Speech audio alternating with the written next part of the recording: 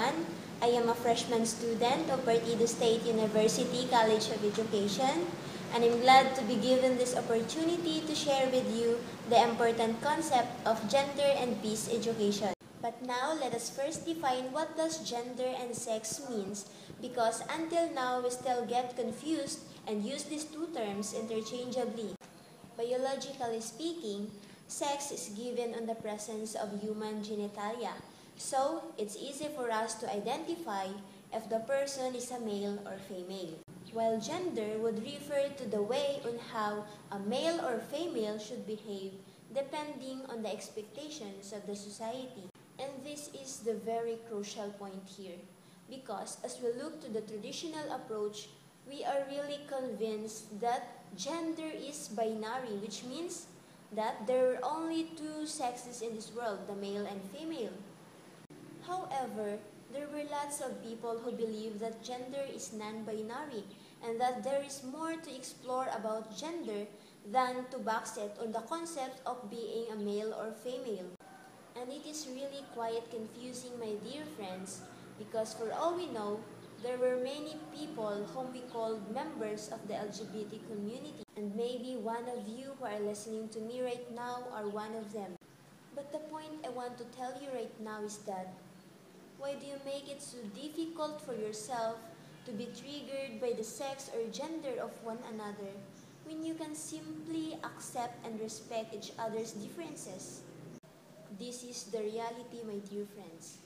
As the saying goes, there is no person who were born ugly.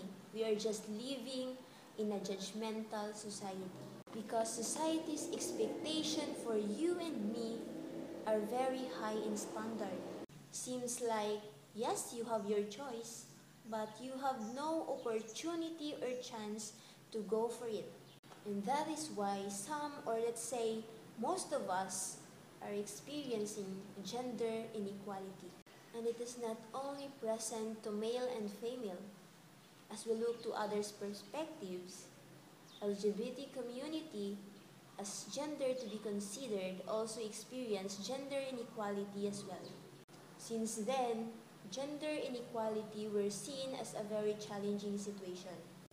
There is inequality in accessing to the rights for education, inequality in participation of women and men in politics and governance, inequality in achieving decent work and employment for all, freedom of religion, and even inequality in family structure.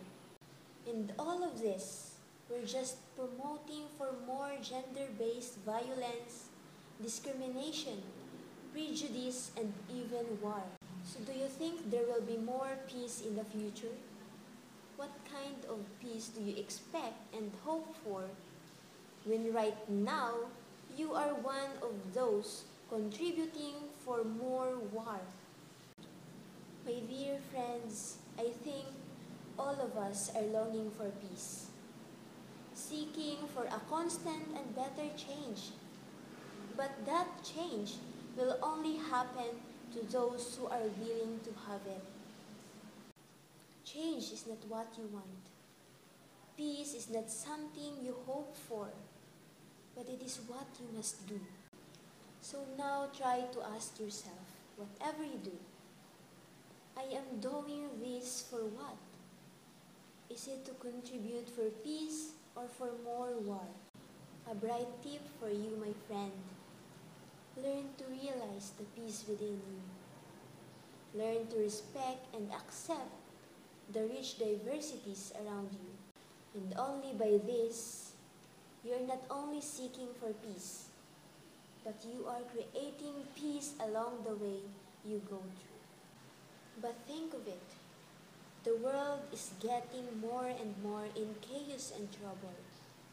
There will be no more peace in here. But remember, there is peace in Christ. God bless us all.